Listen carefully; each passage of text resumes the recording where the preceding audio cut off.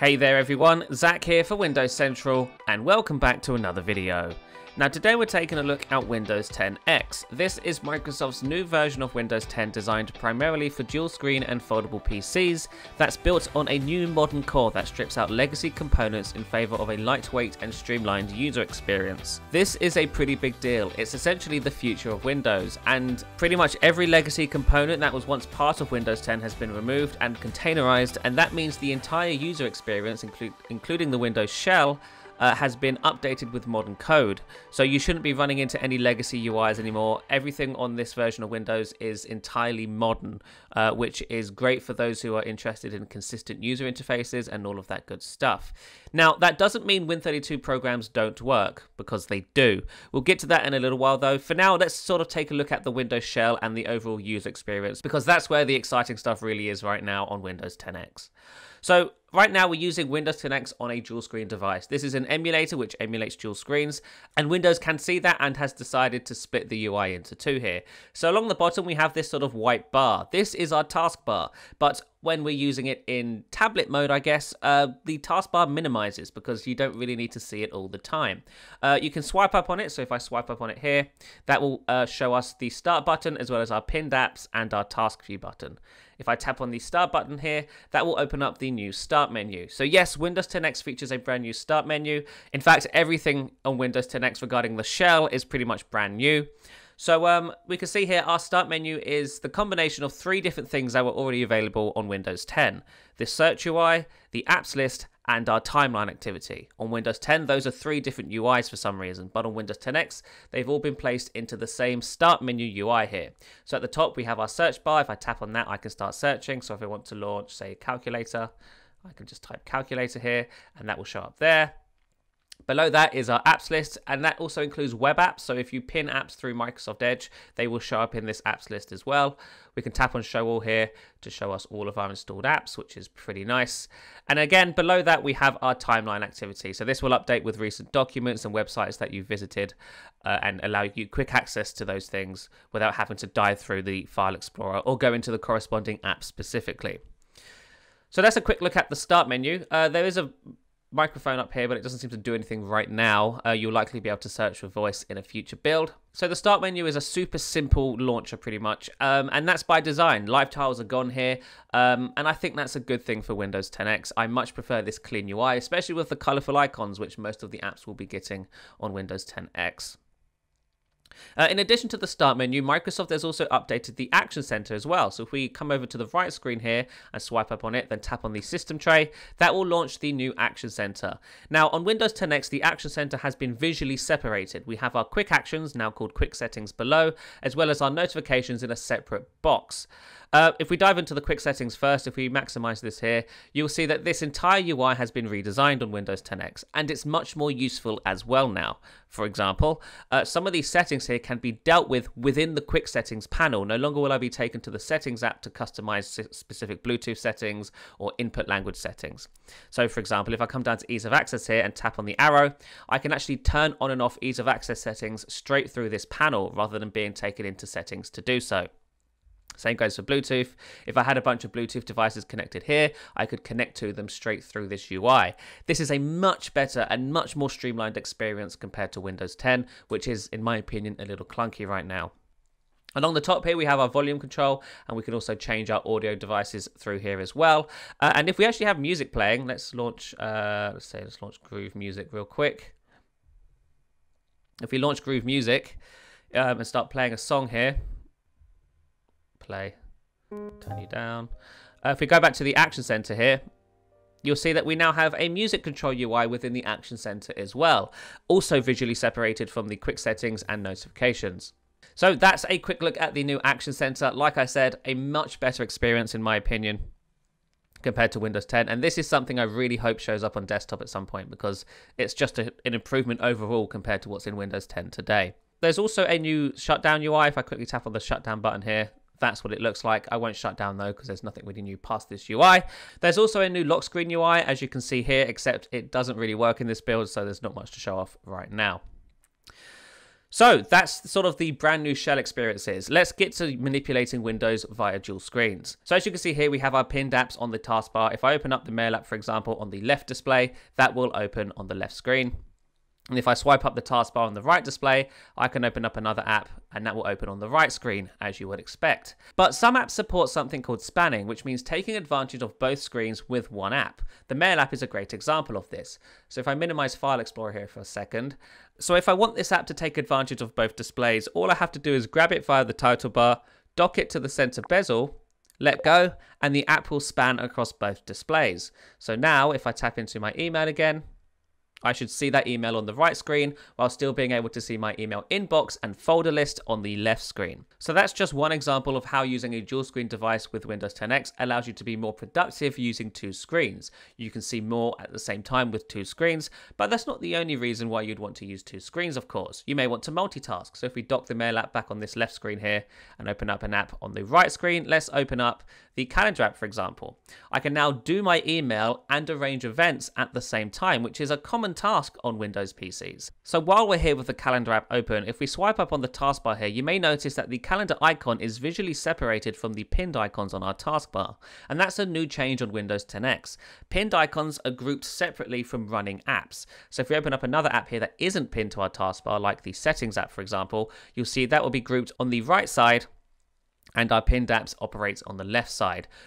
So if we quickly minimize these two apps here, this is the default behavior of the taskbar on Windows 10X. We have our pinned apps on the left, we have our running apps on the right, and all of our programs, whether they're pinned or running, operate between the Start button and Task View. The entire sort of collection of buttons on the taskbar are centered. However, this might be something that users can change in the future.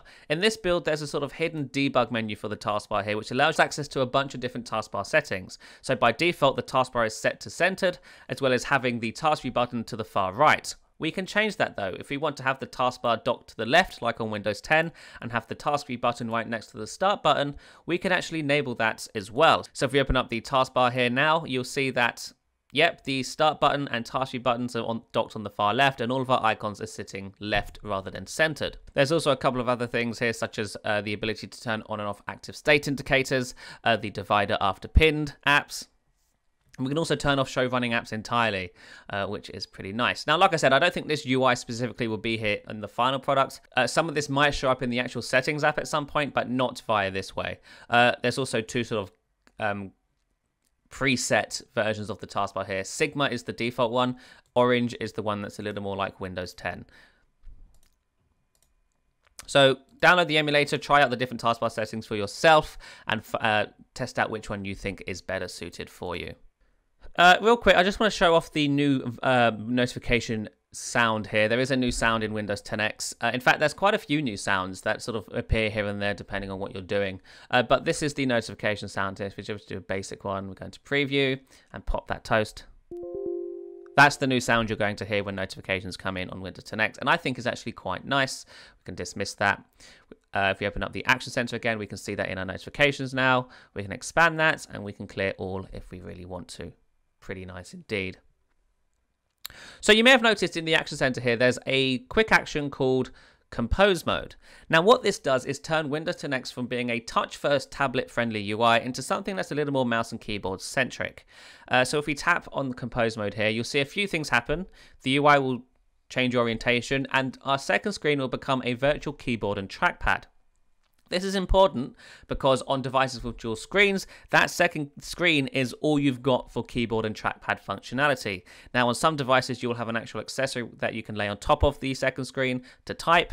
But if you don't have that with you, you will have to use a virtual keyboard here. Now, give me a second to adjust the UI for you so you can see things a little better. So here we are. Now, a few things have changed on the top here. If we take a look at the taskbar is no longer minimized by default. All of our pinned apps and icons are just showing by default, just like on Windows 10. And that's because we're using a mouse and keyboard as our primary input device now. So if we look at the bottom screen here real quick, the top area here is for the virtual touchpad. You can't see it, but I'm actually using this to manipulate the cursor here. And below that, of course, is our virtual keyboard. If we come down to the start button here and tap on something, in fact, if we go into the Mail app and create a new email, we can use the virtual keyboard here to type it out. Hello there. This is an email. There we go.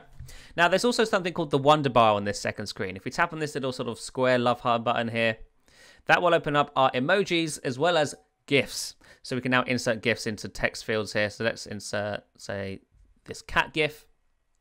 Give it a second to drop in, and there it is in our email. We can, of course, also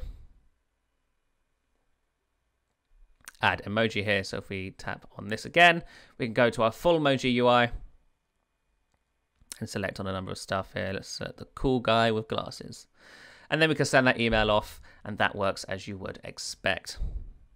Now this Wonder Bar is a little bit smart as well. If we minimize this here and go into Groove Music once again, the trackpad will sort of shift over to the right here, and we'll get a widget that shows up on the left to control our music. It's kind of like the touch bar on a Mac, except way more useful.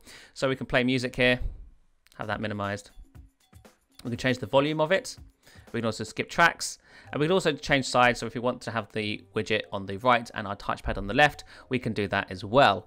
That's a super nice idea, and app developers will be able to take advantage of this. For example, with Netflix, you can actually have your video play in one of these widget areas whilst doing something else on the bigger screen, if that's what you prefer. And that's just a really, really nice idea. So that's a quick look at the sort of virtual keyboard trackpad setup on Windows 10X. Now, for the rest of this video, we're going to punch in on the top screen because you don't really need to see what's going on down here. So here we are on the Windows 10X desktop, and something I've just noticed, which is kind of nice, you can change your wallpapers straight via this area now. You don't have to jump into settings to do it. If you just right click on an empty space on the desktop here, you'll see that you can select a new wallpaper. We can select this one if we want, and that will change our wallpaper, which is pretty nice. We can also add custom ones. If I click on new here, that should load up our pictures folder, and I can select images that I have downloaded manually. Let's select this one. And there we are. Now this wallpaper looks like it would go really well with a dark theme. Of course, Windows 10X supports dark mode, and it looks kind of nice. So if we jump into settings here, go to personalization, and go down to colors here, we can change our theme to dark, and that will change the taskbar and the start menu to match the dark mode. There we go. That's what the start menu looks like in dark mode. Action Center doesn't have dark mode yet in this build. I'm sure that's coming later, but since it is pre-release software, that makes sense. But otherwise, this UI looks kind of fresh. Of course, apps support dark mode because they do on Windows 10. Of course, they do here as well, as you can see here, which is kind of nice. And now since we're running two apps, of course, we can dock those side by side. If we dock Mail over here and settings on this side, we can run two apps at once on one screen. But you may have noticed you cannot run apps in cascading windows, and that's by design, according to Microsoft. Microsoft says that most Windows 10X devices are going to have small screens. The Surface Neo, for example, has a 9-inch screen. There's two 9-inch screens, but the actual single display is 9 inches, which isn't that big. So does it make sense to run apps in Windows? On that device, probably not. Now, Microsoft is open to feedback here. If enough people suggest that actually we would like to be able to run apps in Windows regardless of screen size, I'm sure they will change it. But by default in this build anyway, apps aren't able to run in windowed mode. They only run in full screen or snapped side by side, kind of like Windows 8. Microsoft did tell us that this might change on devices with larger screens. Say if you have a 13-inch foldable, for example, it may make more sense to be able to run apps in Windows there. But on a device with a 9-inch screen or two 9-inch screens, they reckon it doesn't make any sense. But again, they're open to feedback, and they will likely change it if enough people say that they think running apps in Windows on any screen size is important. Now, you may have noticed that there is a new File Explorer icon. In fact, there is a new File Explorer app.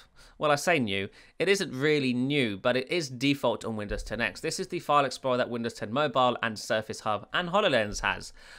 It's now on Windows 10X, and it is the default File Explorer experience. It's very, very bare bones in this build. I would hope that Microsoft has some plans for this File Explorer, because right now it's basically unusable. There needs to be an entirely new UI and more features and everything before this is considered good enough to be the default File Explorer experience on Windows 10X. So hopefully we'll see something come down the line, but in this build that unfortunately isn't present. Now, Windows 10 X puts web apps front and center with its experience. As I mentioned in the start menu here, the apps list doesn't just mention apps, it mentions websites as well. So this is the Office web app here, and as you can see, it looks kind of like a native app, and that's the whole point. On Windows 10 X, web apps are treated as first-class citizens. So they operate alongside your UWP apps, like OneNote here, which runs quite nicely, or the Mail app. The Mail app is another UWP app, for example, and that runs pretty well. But then you've also got Win32 programs, and they also run on Windows 10 X, even though those legacy components are no longer part of the host OS, the host OS being Windows 10 X. So Win32 programs, legacy programs on Windows 10 X, operate a little bit differently compared to Windows 10. If we come and launch Notepad here, what you'll notice is it runs just like you would expect. But a lot is happening behind the scenes to make this happen. On Windows 10 X, when you launch a Win32 program, Microsoft spins up something called Container OS, which is a containerized version of legacy Windows 10. A stripped down version of Windows 10, might I add, but it includes all of the legacy components required to run a Win32 program. So when I clicked on Notepad there, it loaded up the Container OS and placed Notepad on the host desktop, the modern Windows 10 X desktop, that is. I can also create a text document here, test, and I can save that into my documents folder on Windows 10 X, because this is still the same PC after all. We go down to documents here. I can save this as test. Press on save, and there you go. Now, you may have noticed that was a legacy UI, and that's because this app is operating within legacy Windows 10. You just can't see the legacy Windows 10 because, like I said, it's been stripped back, and only the components required to run Win32 programs are there. You cannot access things like the legacy start menu or the legacy shell experience. That's not a thing that you can do. This is simply just for running Win32 programs on top of Windows 10 X. So let's minimize that and quickly open File Explorer to show you that that did save into my documents area. And there we go. There is our test document that we just created in Notepad. Now, of course, since this is Windows 10, we can install any program we really want. There are some exceptions, of course. Any program that tries to manipulate hard drives or partition hard drives will not work. And also any programs that try to manipulate system or OS data files will not work either. But any normal program should work just fine. So if we try and download 7-zip here, that will save into our downloads folder. I can click on this here, open file, and that will allow me to install 7-zip on top of Windows 10 X. Of course, it is loading up those legacy components in the background to do so, but that doesn't mean anything. We can still run it and it will work just fine. Now, give it a second, and it should show up in our apps list down here. There we go, there's 7-zip help, and here comes 7-zip itself. There we go, I can click on that. And now I'm running 7-zip on top of Windows 10 X, which is super nice indeed. Now, regarding the Win32 support, Microsoft Edge and I believe Microsoft's own Office applications, the full versions of Office, are an exception here. These apps, although they are Win32 programs, will not load up legacy components for reasons that are very complicated and other stuff. They operate in a shim, basically. So Microsoft has done a lot of work behind the scenes to make the Win32 program talk to Windows 10 X as if it were a native app.